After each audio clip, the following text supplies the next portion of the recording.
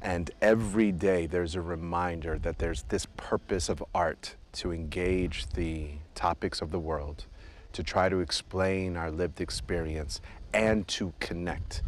Fields of green and skies of blue surround the Skowhegan School of Painting and Sculpture in Somerset County. This oasis is where artists spend 9 weeks honing their skills while receiving instruction and technique tips from the 5 resident faculty artists on staff. There are moments in our artistic careers where process is more important than outcomes or output. Participants, who must be 21 years of age, work in all sorts of art forms, like photography and ceramics, as well as painting and sculpture.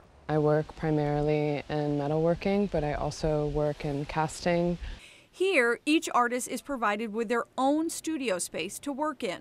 Dedicating their attention fully to their practice is the primary offering, or it's the primary learning point. When we're in our outside lives with distractions like even having to grocery shop or do your own dishes, that takes up a lot of time and mental space. So being here, all of that is kind of provided for them. They have no obligations other than thinking and working.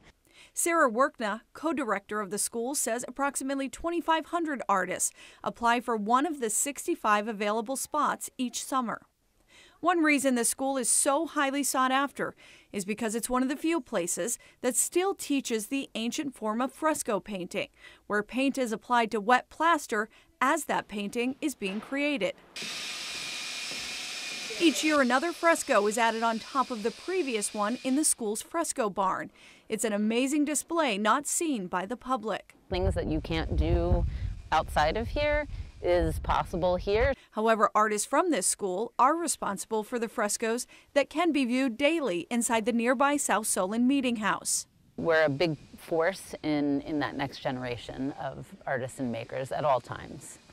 In Skowhegan, I'm Jody Hersey for ABC 7 and Fox 22 News.